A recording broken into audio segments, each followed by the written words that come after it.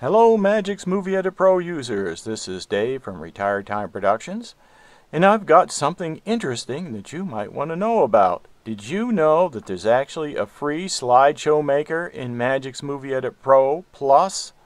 Well, stay tuned and you're going to find out. Welcome to Retired Time Productions. This is what the slideshow maker looks like, and it's free. It comes with Magix. But before we get started, you might want to download some of these style templates that are free from Magix as well. What you do is you go into the Help menu right here to get the style templates and go to Download or Install Extra Content right here. Click on Download Extra Content, and what we want is the slideshow maker styles right here. So just check all them and then click Continue and download those and get them onto your computer. And while you're there, you can get any of these other things. You might want to get them all. It takes quite a while to download them, but you might want to get them all if you want to do other things. Now let's get into actually making the show. Now I've already got one here, and if I just scroll through it, you can see it's a bunch of slides, transitions, movement, and pan effects. But I didn't have to do much to get all this to work. I even got a title. Okay, now I got a clean slate here on my timeline. And by the way, if you're not in the timeline, you might be like over here in Storyboard or something. Just go over to this icon and click Timeline.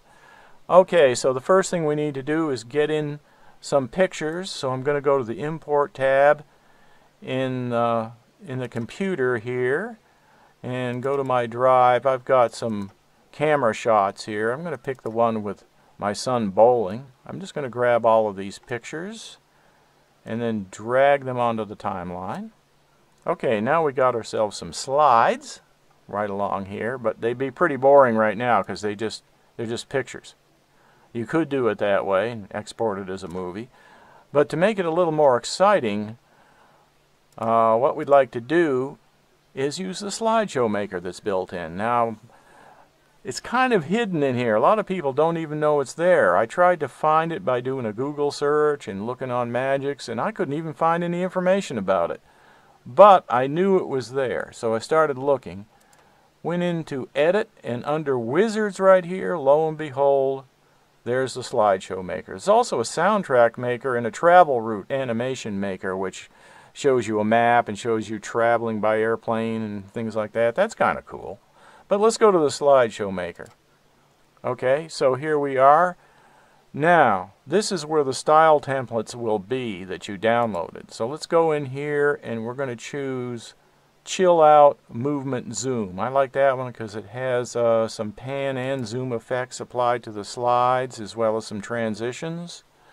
So we've got that in, and it's filled in these things down here. So let's look at the first one, Transition. So it's filled this one in with all crossfades.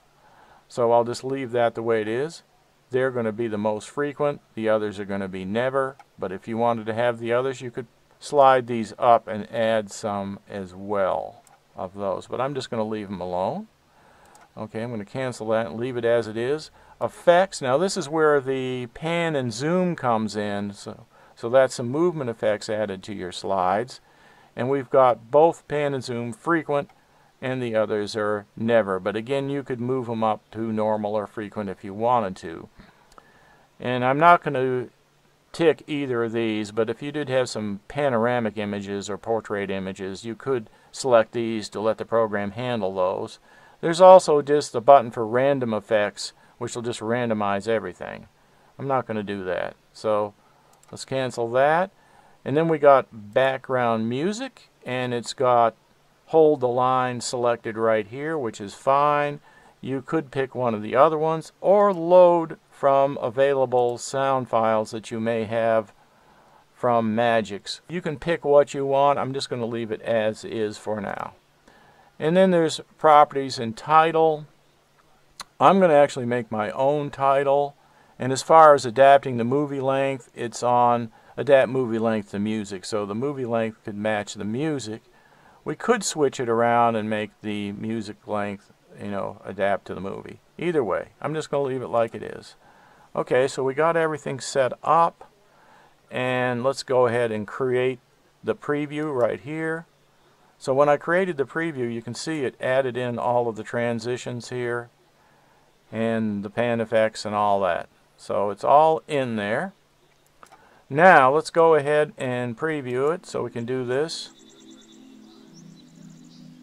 You can even grab this and kind of scan through to see what it's doing. Okay. So you get the idea. So let's say that's the way we want it. So we'll hit apply, and now it'll keep it down here. And the music's in here too. Discovered they actually put it in a track way down here. I don't know why. I'm going to move that up like that. So that way if I wanted to make some changes, let me go to the all track mouse mode, or actually let's go to the one track mouse mode, and say I wanted to change this, make it a little shorter. I could do that.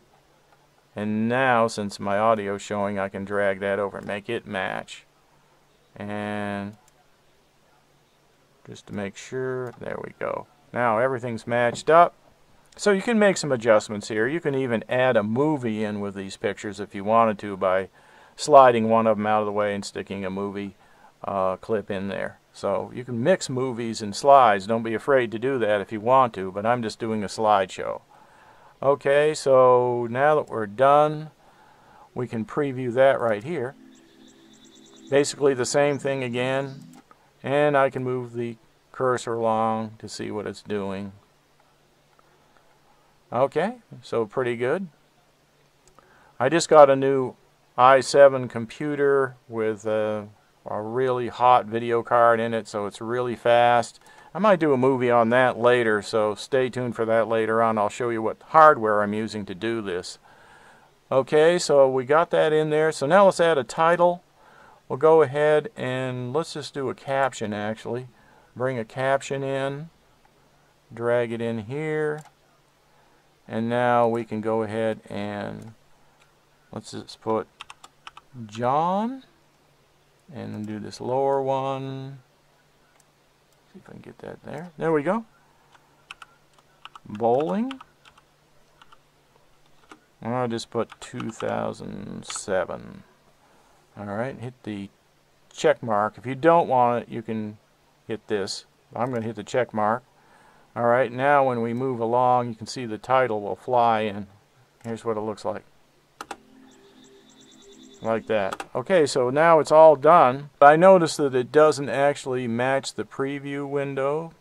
If that's an issue for you, what you can do is go back to import, just right click on one of the files and go to properties, see what that file is under details. So it's 1600 by 1200 is what it really is, so that's a 4:3 ratio right there. And what we can do is go into file.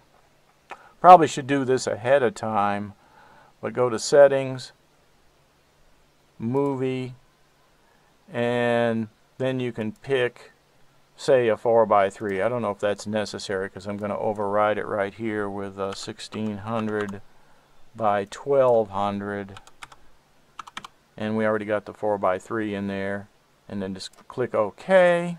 So now that we've adjusted the movie settings to be the same as our pictures as far as the aspect ratio, we can go in and adjust the preview window to be the same as the movie settings. So we can right click on the preview window right here, and we could do adjust video monitor to movie settings like this, but it says it's going to be bigger than the desktop, so that's too big. So let's cancel that and go in here and actually go to the resolution presets, and then we'll just pick a 4:3 format that's small enough. Let's do this NTSC half 320 by 240. That is 4:3, so I can click that, and now the window matches the pictures better. Now we can go ahead and export.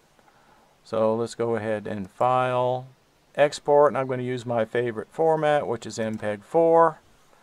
It's already filled in with the right information here, 1600 by 1200 4:3. The frame rate is 29.97. You can change that if you want.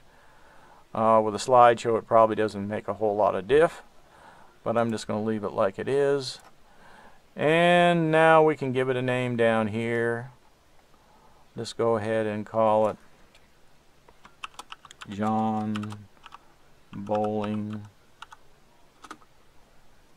2007, and oops, I put AP. There we go. Now we got it. Now let's go ahead and export. A lot of times I'll put selected range only. As long as these markers are at the beginning and end of the movie, it's okay to check that. In fact, you could take out a section that way if you wanted to. I can move one of these markers in and only export just that section. Not necessary if you don't want to use it, but I put it on sometimes. And then you just click OK and let it export. Okay, just stand by. Okay, here it is. Title flies in.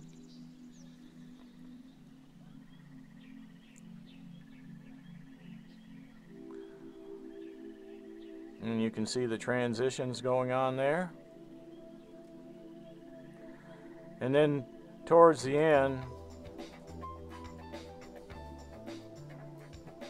you can see the music and the picture fades out automatically. So that's an easy way to make a slideshow. And if you're interested, I could do one on how to do a slideshow the manual way, but I just thought I'd show you how to do it the easy way first. So that's it. Don't forget to like and subscribe.